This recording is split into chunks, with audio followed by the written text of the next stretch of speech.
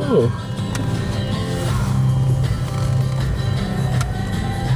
It's a very, very small campus. Yeah. Less than 1,000 people living on it. Oh, is that right? Yeah, it's mostly commuters. Oh, okay. So the total student population is 1,000? On campus, Yeah. it's 800 people. Okay. And others stay with the other, they live everybody off. else, I think we're about 8,000. Yeah. Okay. Okay. that many. Okay. Compared to So the club, which was 25 plus. yeah, 25,000. Yeah. So they're not required to stay on campus. No. Okay. And are you freshmen, first year, are required? It's to make money, I Yeah. guess. I guess so too.